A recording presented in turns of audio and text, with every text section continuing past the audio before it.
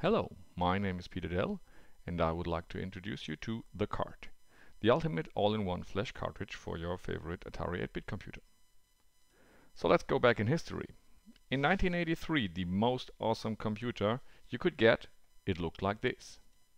The Atari 800 XL. It comes with 64K of RAM and a cartridge slot where you can put in up to 16K ROM cartridges. Yeah, immediate loading time, power up, and here you go. So at that time, a high-speed disk drive, it looked like this. The 1050. Powerful 19 kilobaud per second. And 128 megabytes, they would have looked like this. Not fully, well, this is 1K, so we need to add some more like this. Well, I tried, and ultimately I realized that PowerPoint simply doesn't have enough pixels, neither has my screen. So to give you an idea, it would be 4096 by 4096 pixels, each a K of ROM. So now going for the card, we are only 30 years later. In 2013, the most awesome computer you could get. It looks like this. The Atari 800 XL. And this is how a high-speed disk drive looks like today. The Lenovo ThinkPad disk drive for the Atari. Connected via a high-speed SIO to USB link with the SIO port of your Atari. And this is how 128 megabytes look like today. And shortly you will see them in action. So, this is your Atari 800 from 1983 with 64K of RAM. If you remember, you had 1400 single density disks or maybe 16,000 cartridges that you bought off the shelf. Well, you can put them all on this cartridge, which comes with this button and plugs into this cartridge port. So let's power off the machine, plug the card in carefully, power the machine on and wait for Windows to boot. Oh no, it's not Windows, it's powering up immediately. So what you see is the so-called extended menu of the card. It comes with a help that you can see when pressing help. You can control it either with the keyboard or with your joystick. It has a list of result entries. It has several tabs called genres where you can assign your entries. So here are all my games. Here are all entries from all genres. And of course it would not make any sense to have some kind of scrolling if you have 16,000 entries on that card.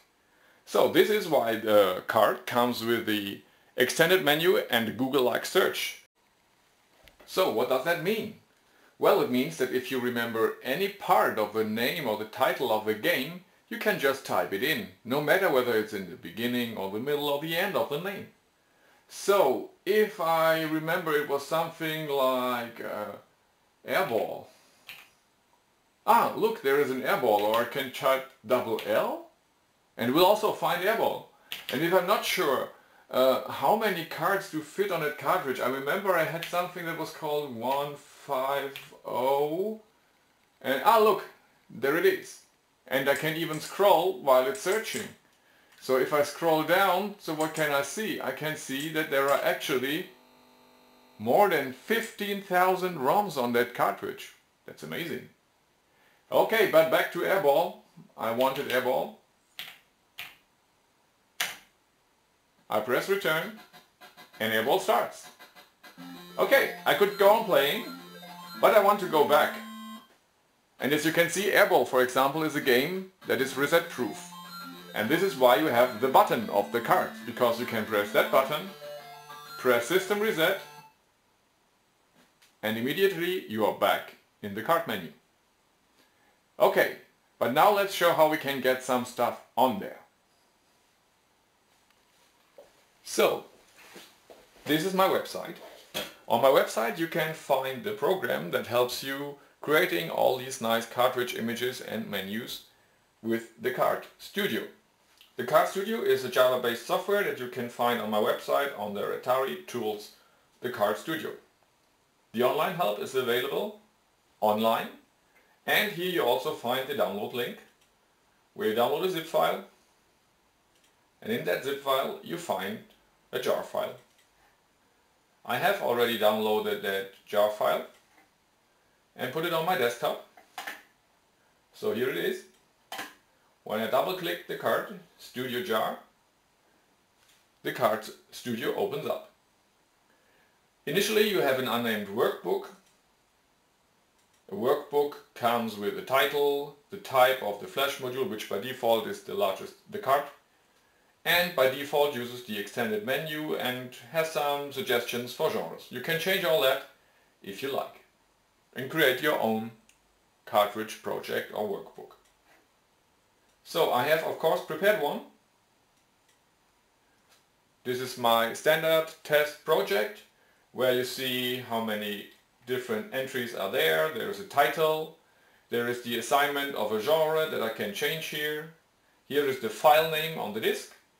Here is the content type, that means what type of file is it? Is it an 8K ROM? Is it a 16K bank switching ROM from OSS? Is it an Atarimax bank switching ROM with 1 megabyte? All that is important to know. You can choose whether this entry appears as a single entry or as multiple entries. The latter is important if you have, for example, a compilation of games that is already on one cartridge and you want to emulate that card within the card. Yeah, and here's the information if banks are already assigned. Yeah, the card is organized in banks. Here, you like to know it from defrag, is the actual content layout of the card. This is merely for information. Okay, now let's add something here. I can choose add entries. Alternatively, I can just drag and drop something on that card. So in this specific case, airball is not yet on that card, so I can drag it here and I get a new entry for airball. It has automatically recognized the title and that is an XEGS 128 kilobyte ROM. This is because the TheCart Studio comes with a built-in database of many known ROMs, so you don't have to figure out the content type yourself. Okay, this is of course a game. So, what I have to do, I save this one just to make sure. Now I have to get this information somehow to the Atari. To that end, I can export it. And the easiest way to do it is if, like you have a CU to USB connection, you export it as one large ATR file. Okay, it asks me where to put them. And I save it, it's already there. I confirm to replace. And now it saves the image. Okay, we are done in the TheCart Studio. What do we have to do now? Well, we have to insert the disk image into the disk emulation of SPECQT, the free open source disk emulation for the Atari. So I choose this one.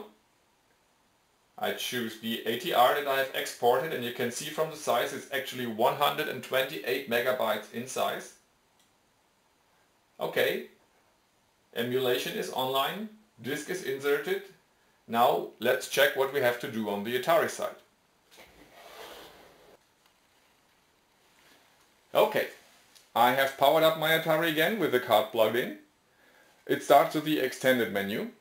And what I have to do, I have to go to the flasher software that can read the data from the PC and flash it onto the flash ROM of the card.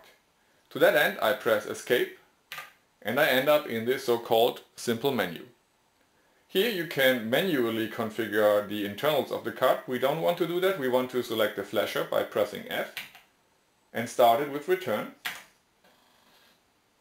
What you have just heard is that the SIO speed has increased from the standard 19,000 to over 120,000 kilobyte. Okay, I want to program the cartridge, so I press 1. It asks me for the drive number. I have inserted it in the PC in drive 1. It loads the header and gives some information of the title, when it was exported, and how many banks are used. So 16,000 banks, 8K each. And it asks me if I want to perform an incremental flashing, and of course I want, because flashing 128 megabytes would take quite a while, even with that high-speed SIO connection. So with a standard connection it would take 18 hours. With the high-speed connection it is much less, so about 2 hours. But yet I want to use this feature of incremental flashing. That means flash only those parts that have changed. So I press yes. And to make sure, it asked me, do you really want to start? Yes, I do. And now it reads the data. First of all, it loads checks some information, to make sure which parts of the card have changed. Now for every block of the card, it erases the actual content and replaces the content. Here you can see the number of the sector. If you look in SpecQT, you can also see which sectors are red. And here you see from 15 to 2960, so everything in between has been skipped because it simply has not changed. So the airball module that I've added has 128 kilobytes ROM. And this is now the actual payload of the game. Now it skips the rest of the sectors, and now it updates the directory, where of course the new title should also show up. Finally it programs a checksum, and we are done. So from here I can either use that Start Cartridge button, or you can just press the magic button and reset. And we are in. And if I now type air, I find airball here.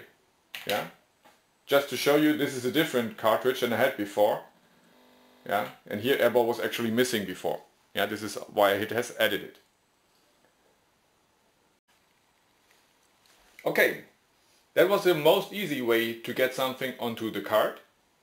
Incremental flashing helps to keep the times low, but of course if you add much content or if you flash the card initially, it may take longer. If you don't have an SIO to USB, but you have maybe an SIO to SD,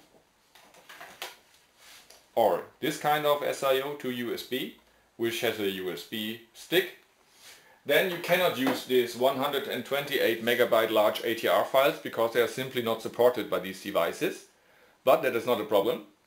The TheCart Studio can export these ATRs in split mode. That means instead of one large ATR you get 9 small ATRs that you can insert one after the other in the flasher. I will show that in a separate session.